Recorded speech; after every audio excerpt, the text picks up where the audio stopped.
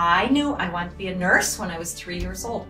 I was kind of a sick kid, and so I declared at 3 years old I was going to be a nurse. So I went to school for my bachelor's degree in nursing and got that first. Worked as a nurse in a small rural facility for 12 years and then wanted to go back and get my nurse practitioner. So I wanted to do more and have the education in order to be a little more independent, but feel like you could really make a difference. My passion, the most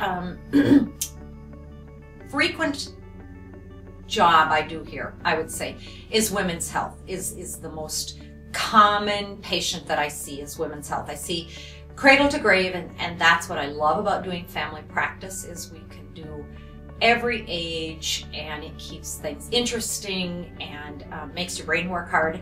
And so I really love the variety. I've had some other opportunities to work in specialties, but that's just not me. I would miss the full spectrum experience. You take care of the children, the parents, the grandparents, and you can really have a relationship with people, an ongoing relationship that feels like you make a difference in their lives. And that's what I love. That's what gives me the energy to keep going.